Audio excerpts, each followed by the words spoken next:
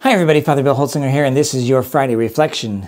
And I hope this audio works this time. I have been going over this over and over. Last time I gave a recording or did a Friday Reflection, I did it three times, and I think it was the fourth time that finally worked. Something about the microphone, the system. This is a new phone, a new operating system. I'm like, So anyway, praise the Lord. Please, Lord, help this work. So today I want to talk about more of the Walker Road expansion. So last time I did talk about it coming closer to the parish buildings, specifically the parish offices, and that I would engage with what I call a dreaming committee. So I have actually then scheduled what I'm calling a dreaming summit for the committee. And I think I've talked to pretty much everybody that I wanted to have on the committee. There's some 25 to up to 27 persons on it from all kinds of walks of the parish, from different ministries, from different ethnicities, different interest groups, all kinds of things, people that use the buildings. And what we're going to do is the following. We're going to meet, and this is going to happen through November. Hopefully we'll only use November for this dreaming part.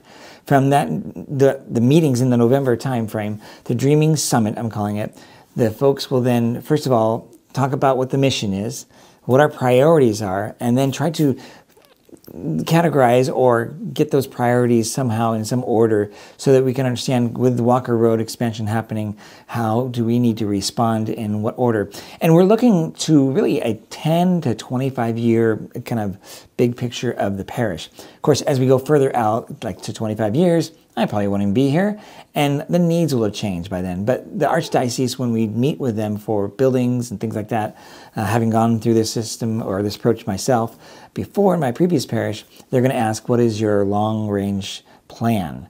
And that's, what does the facilities look like 25 years from now? So that's kind of part of the bigger goal. So that means it's not going to conclude with absolutely this is how it has to be, but it's going to give us some information from another committee that will follow after this regarding the actual architecture and location for whatever, like again, the parish office, if we're moving it or extending it or whatever we're going to do. So in this first meeting, can we get those priorities? And that might take up the whole time just to figure that out.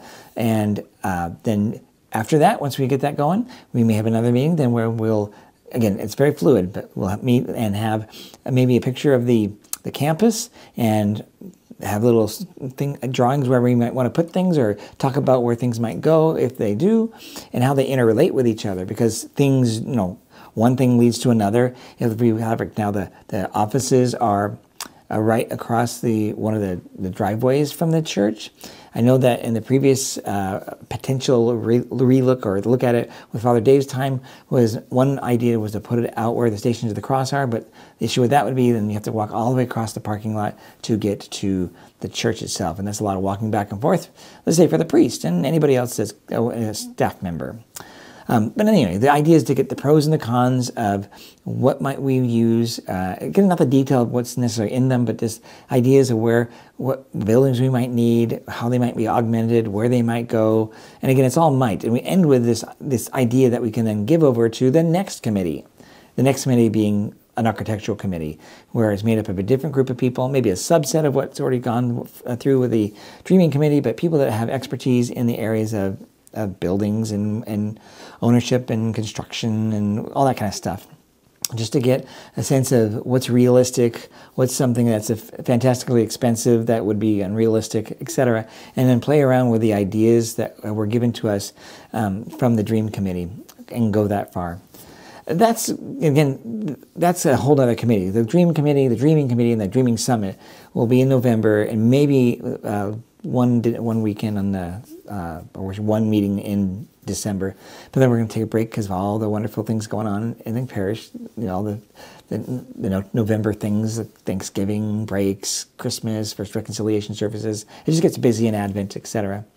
And then when the new year comes in 2025, either January or February, we'll pick up with the idea of looking into this architectural committee, which will then kind of get more into the nitty-gritty. Again, big picture, as we start getting further out, it becomes very flexible because, having done some of this before, it incarnates itself differently in every place. So what would follow after architecture kind of reflection is to actually engage with an architect, maybe consider talking to a contracting company, and then also a feasibility, or a company will help us do a feasibility study and fundraising. Those kind of get mushed in together. Meanwhile, we're also talking to the Archdiocese Building Commission to get any advice that they'll have. Once we do have then possibly some idea for plans, then we would do a fundraising campaign. Again, this is all big picture. Don't know when that'll be. It may not be 2025. It could be 2026. I mean, how far it goes, I don't know. Be mindful, of course, that, as I mentioned, Walker Road's expansion starts in this coming June and goes for 2.5 years. I don't think we'll have a building done by the time all that's done, but we'll see.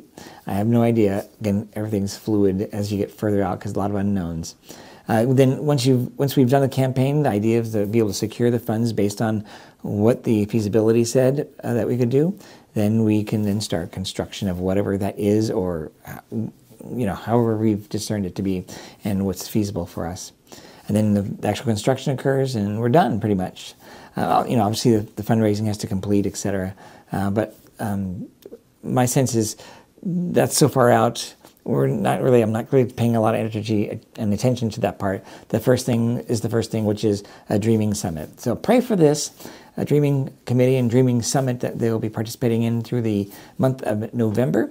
And it's going to be great. I enjoy doing this kind of stuff, that is the dreaming and pondering, and then the details with professionals that know what they're doing more than I do, because I'm a priest. So this weekend, Father Anthony's back, and he will be preaching the homilies. And so I will look forward to seeing you this weekend. All right? God bless. Bye-bye. Boy, I hope the audio worked this time. Oh, boy.